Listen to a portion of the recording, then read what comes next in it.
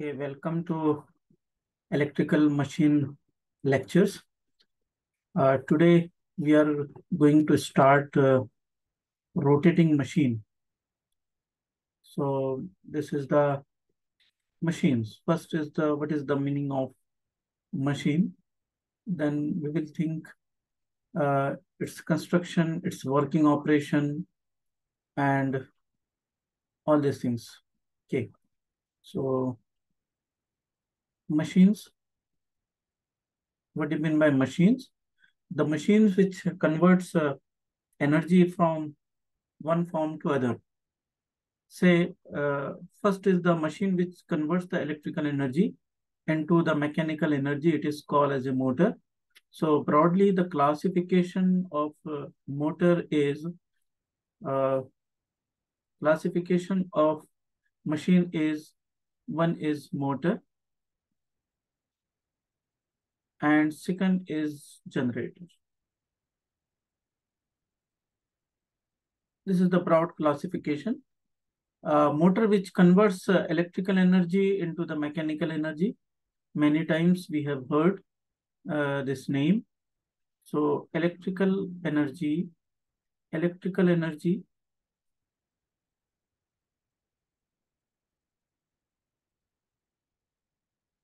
to mechanical energy. Whereas in the generator, it is mechanical energy to electrical energy. It is called as a generator.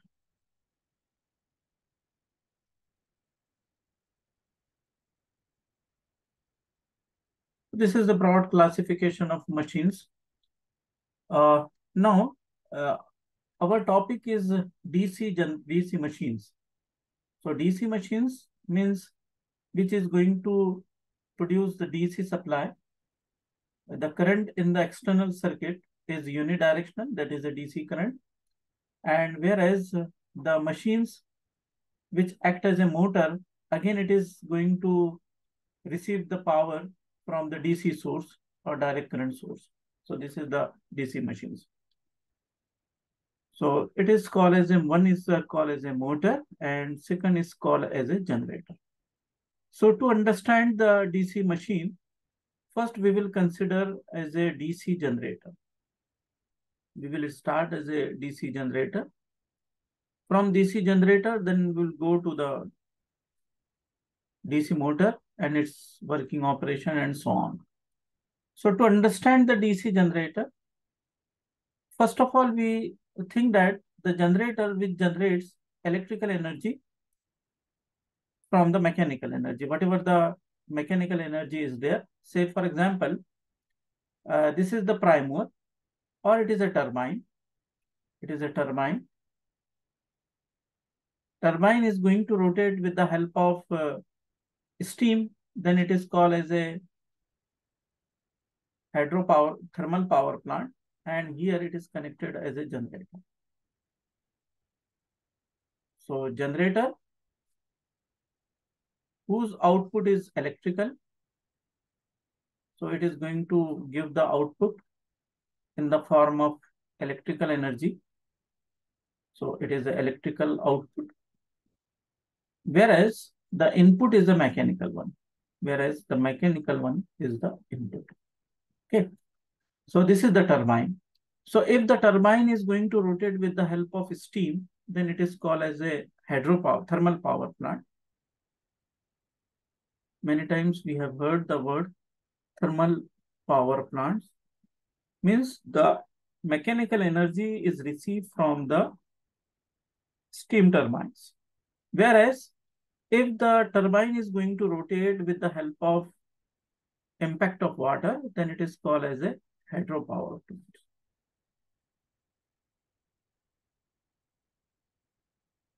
Hydropower plant.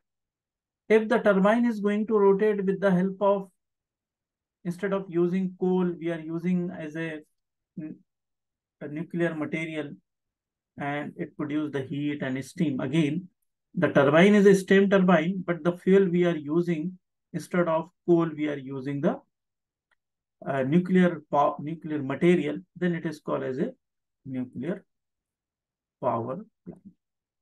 Simply, whatever the means by which we are going to rotate the generator, the name of power plant is depend upon the fuel use. So it may be a thermal power plant, hydropower plant, nuclear power plant, wind power plants, diesel generator. Diesel means steam.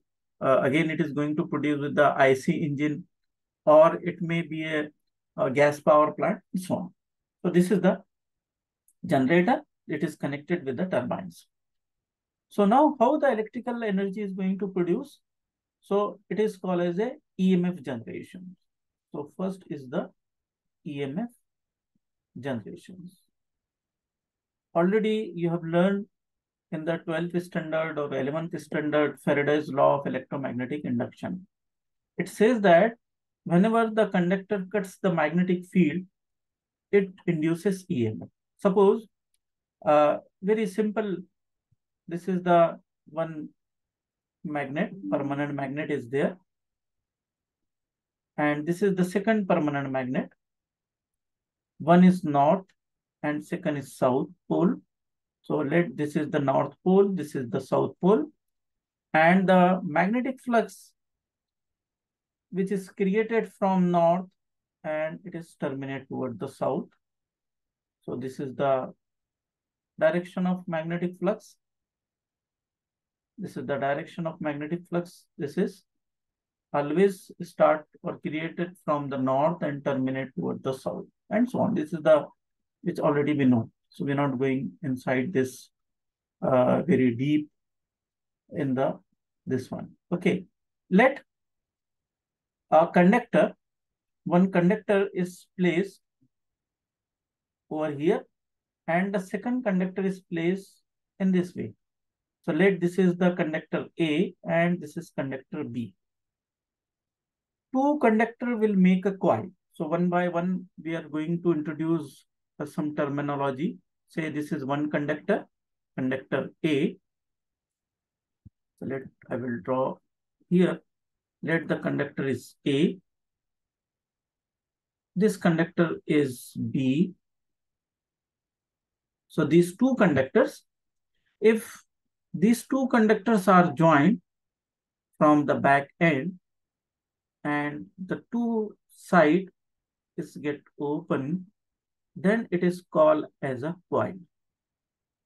So very simple, coil is made of two conductors. So this is a conductor. Two conductor will make a coil.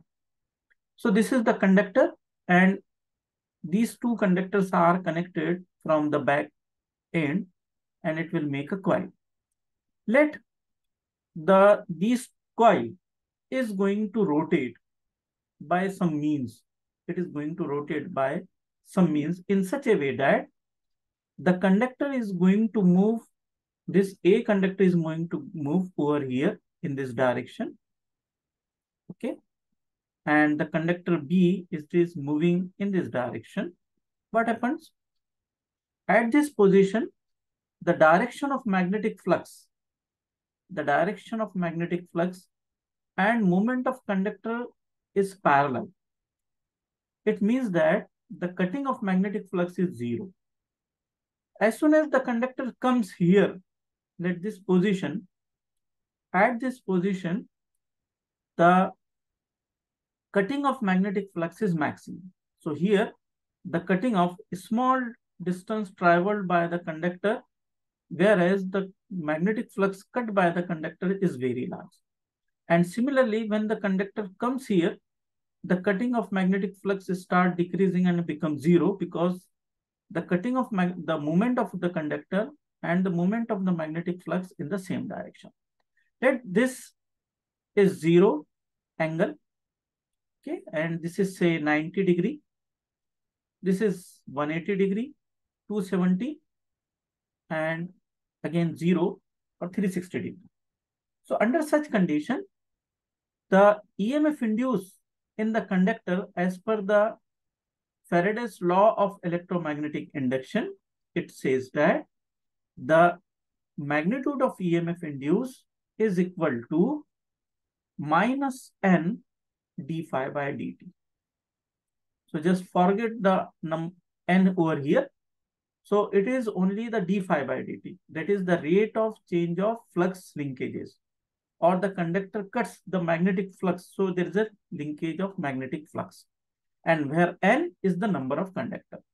So the magnitude of EMF induced is equal to minus n d phi by dt.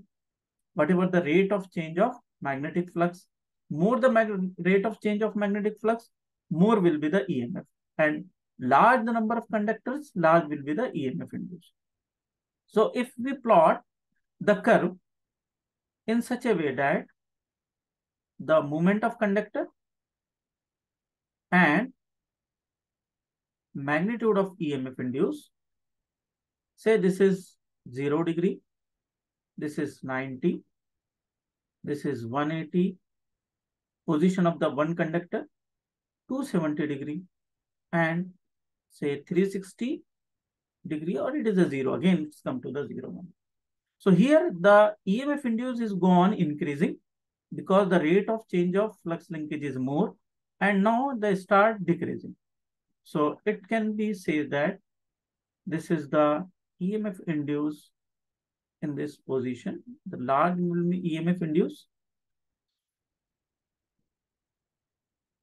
Here the maximum, it become maximum at 90 degree. And again, it is gone decreasing. So it will form a one positive half cycle. Now, the direction of EMF induced, direction of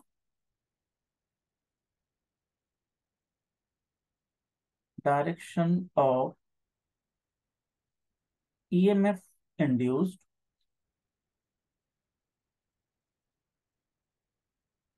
is given by Fleming right hand rule. Means if you stretch the finger in such a way that your first finger, second finger, and thumb, all three mutually 90 degree to each other, the first finger shows the direction of magnetic flux,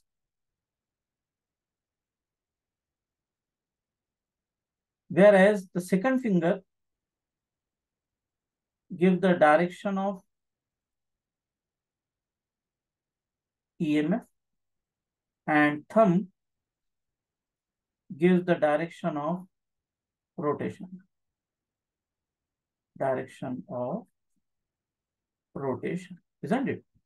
So if you stretch your right hand in such a way that the first finger shows the direction of magnetic flux, thumb shows the direction of rotation, then your first finger, your second finger gives the EMF direction of EMF induced. So it will give the direction of EMF induced in this way. How it will? This is the direction of EMF induced. This is the arrow. This is the arrow. And this is the point side of the arrow, and this is the back side. So if the arrow toward us, we will see in this way. Means we can see the view of the arrow in this way. Whereas if the arrow is going away, then we can see this is the cross. So this is dot and this is cross. So if you stretch the right hand fingers in such a way that the first finger shows the direction of magnetic flux, thumb shows the direction of rotation, we will find this is the current is inside the screen. So it is from away. So say this is the positive direction. Now when the same conductor or this conductor B, or the same conductor A comes over here, when it comes here the direction of magnetic flux is as it is, whereas the direction of rotation is opposite. So we will find the conductor EMF is quite opposite. with the previous case. So under such condition, the direction of rotation changes to the conductor. The EMF induced is opposite and it can be drawn like this. So this is the positive half cycle and this is negative half cycle. So this is the maximum EMF induced. It is the maximum EMF. And this is the complete cycle. Means when the one conductor completes its first rotation, it will induce EMF, which is not a unidirectional, but it is a sinusoidal waveform, or it is a AC one. So it means that whatever the EMF induced in the conductor by dynamically EMF induced, so dynamically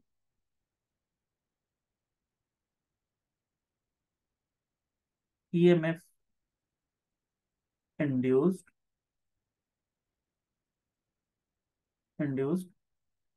is always alternate. Means the whatever the EMF induced with the help of dynamically means the Faraday's law of electromagnetic induction. One is the statical EMF induced, which we have learned in the transformer, and dynamical EMF induced, it is in the generator. So the dynamically EMF induced is always alternating, but our topic is the DC generator. Our topic is DC generator. So it means that we want unidirectional current instead of negative half cycle. This is negative half cycle and this is positive half cycle. We want only positive half cycle. Means in the external circuit. What do you mean by external circuit? Say this is the generator. This is the generator somewhere, and under such condition, we want in the external circuit this is the lamp is there. This is the lamp is there, and we want the current should be only one direction. So it is called as a DC source or DC current, isn't it? Only one direction. Whereas in the alternating, in positive half cycle, that current direction is positive in the say positive direction. In the negative half cycle, the current will be in the opposite direction, isn't it? So we have to make some external arrangement to obtain only the positive half cycle in the external circuit. Then it is called as a DC generator. So now to make the generator, it is necessary to have a magnet, permanent magnet. Yes, this is the permanent magnet, and some coil, number of coil, which is going to rotate under the influence of magnetic field, isn't it? So definitely with this primary discussion, it is quite clear that the DC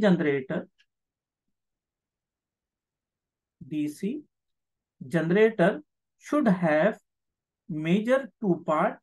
One is stator, which is stationary, and second is rotor, which is free to rotate under the influence of magnetic field.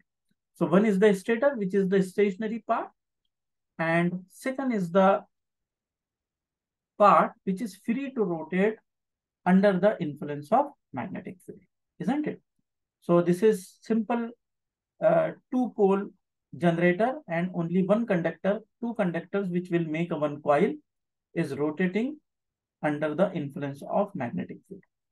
But let this EMF induced in the one conductor is 1 volt and in the second conductor is 1 volt. So it is inducing 1 volt. This also inducing 1 volt. So the total voltage across the terminal, total voltage across this terminal is only 2. But for our practical application, we need different voltages in the different application. It may be a 220 volt, it may be a 400 volt, it may be a 600 volt as per the application, or say 500 volt and so on. as per the application. So it means that either we have to increase the speed of rotation because the EMF induced is directly proportional to d phi by dt, that is the rate of change of flux linkages, and it is depend upon the speed at which the conductor is going to rotate under the influence of magnetic field, or we have to connect the number of conductors in series or in parallel to obtain the required amount of voltage and required amount of current. Okay, so this coil is over the rotor, and whereas this magnet under the stationary field or stationary part, then it will be the stator, isn't it? So for that purpose, we try to develop a DC machine, that part of the DC machine. Okay. So that this is the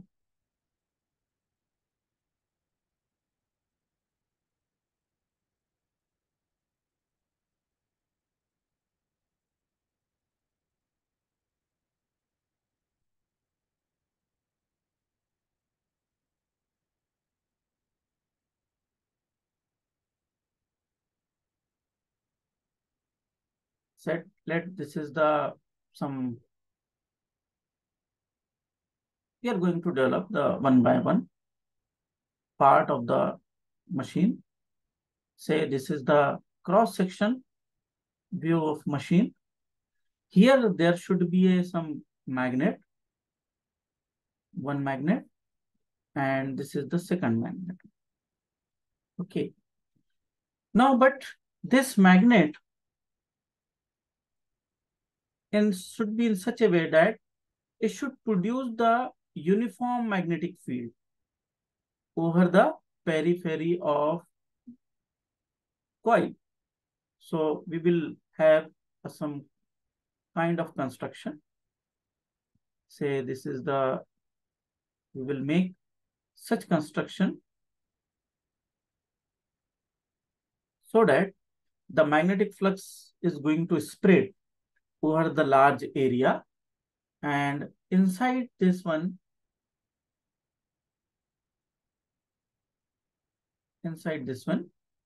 we will have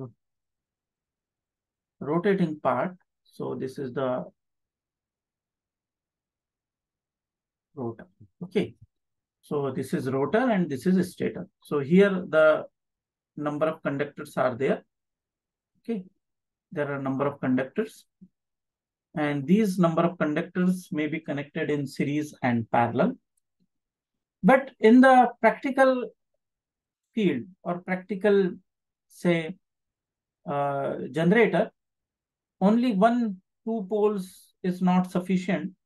So we will have, again, there is a large number of poles are there. So this is maybe a 4-pole, it may be a, so this is called as a pole.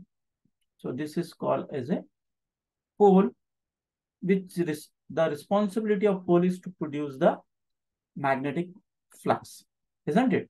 So this is North Pole, this is South Pole, this is North Pole, this is South Pole, isn't it?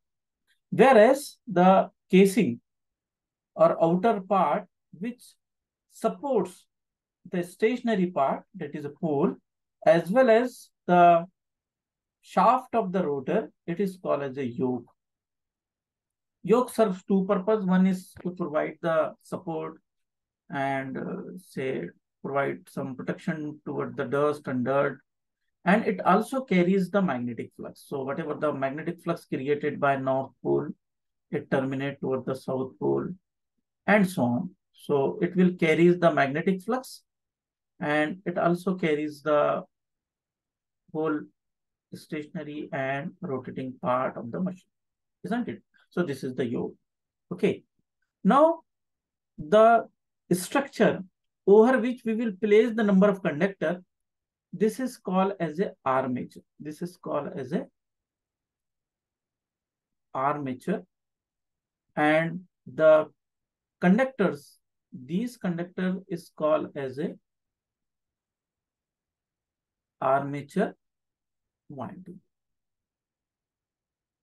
So there are a large number of conductors placed over the armature. So what is the armature? Armature is such type of construction we will consider. This is just like a cylindrical one. Over this one, we will make some grooves. Means here we will make some grooves over the periphery of rotor, periphery of this structure. And these grooves are there. Over these grooves, we will place the number of conductors. Say, we will placing the conductor over here. Okay. This is the number of conductor from the back side and it comes here. Okay. Second conductor, again it comes here. Third conductor and so on, isn't it? So number of coils which we have considered, one conductor, second conductor, it is joined from the back end and now it is producing the voltage. Suppose this coil is producing 2 volt.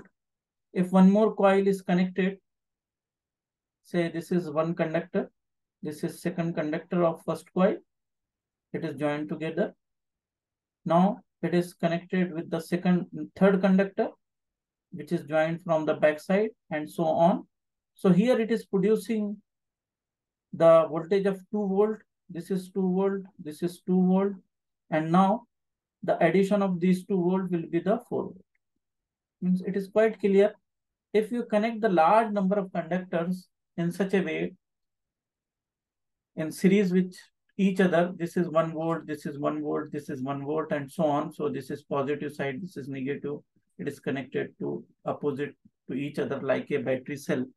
So the total voltage is 4. So if we want 200 volt, so we have to connect the 200 conductors are in series. So this is installed or this is placed over this structure and it is called as a armature. So armature carries the winding, that is called as a armature winding.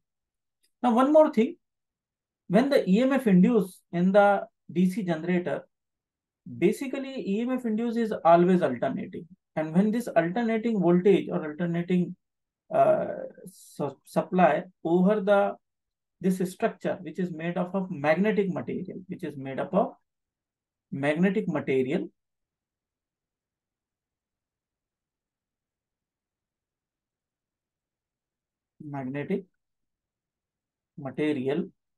which is a conducting one, it induces EMF and current is going to flow because it does not find any external path. So in the form of eddies, in the solid material, the current is going to flow in the form of eddies. Therefore, it is called as a eddy current. It produces eddy EMF or eddy current. Therefore, to avoid this eddy current and eddy current losses, which we'll learn one by one, the structure, silicon structure or magnetic material structure is laminated. Just you remember the word laminated, isn't it? So we will see one by one. So this is the DC generator, which having armature winding, field. This is the permanent magnet. But in the permanent magnet, the difficulty is that because of the constant magnetic flux, it is not possible to control the voltage. So instead of permanent magnet, we can make it an electromagnet. So this is the coil over which, again, this is the magnetic material and the winding is placed over the coil over this magnetic material, and therefore the name become, it is a field coil or field winding.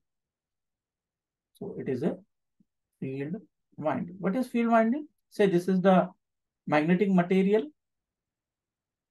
Okay, this is a piece of magnetic material over which we have wound. There is a number of turns over the magnetic material and it is energized with the DC source, external DC source. As soon as the current flows, as per the thumb rule, if you hold the coil in such a way that your finger shows the direction of current as per the direction of winding, then thumb shows the direction of magnetic flux. So this is the, suppose this is the direction of holding the coil in such a way that by the right hand. So this thumb direction shows the north pole, and this end shows the, this end will be the south pole, isn't it? So by controlling this current, it is possible to control the magnetic flux. Hence, in the practical DC generator, we are not using the permanent magnet. Instead of, we are using the electromagnet. And with the help of electromagnet, it is possible to control the current. And that winding is called as a field winding, isn't it? So what are the different part of the DC generator? One is the yoke, second is the pole, okay? Pole winding or field winding is there, armature winding, isn't it? And this is called as a pole shoes. It is called as a pole shoes. What is the function of pole shoes? The function of pole shoes is to spread the magnetic flux equally over the periphery of armature or equally periphery of the rotor, isn't it? This is yoke and so on. So this is some part of the DC generator and the basic of the DC generator, which we have learned. In the next lecture, we will see the detailed construction of DC generator and will move further for the operation of DC generator.